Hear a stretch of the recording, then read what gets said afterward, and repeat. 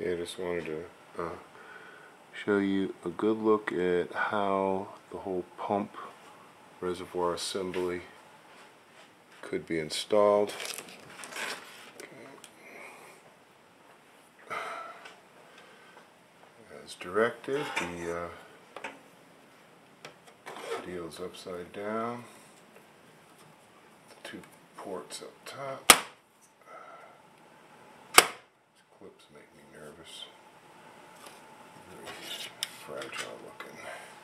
But anyway, that's it. That's as easy as it gets to install your pump and reservoir with this mounting system. Like I said, I tried to make it as user-friendly as possible. There's one little screw under here, and you just tighten that up. That clamps the pump. Okay.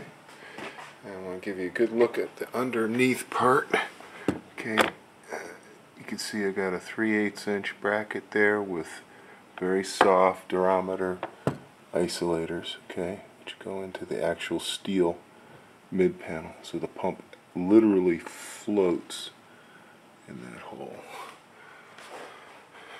I had to use a giant piece of acrylic as a spacer because of the way everything's laid out now.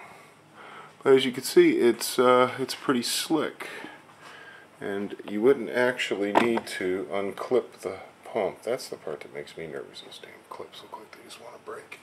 You could actually just undo the screw. Okay, a couple turns. Lean the whole panel out. Okay. Notice how the pump moves around nicely. Look at that. And the whole thing could come out just like that. Just so you can see how that works. And then what you've got is this assembly here. Okay. There you have it. That's a little sort of documentary of how this thing's going to be assembled.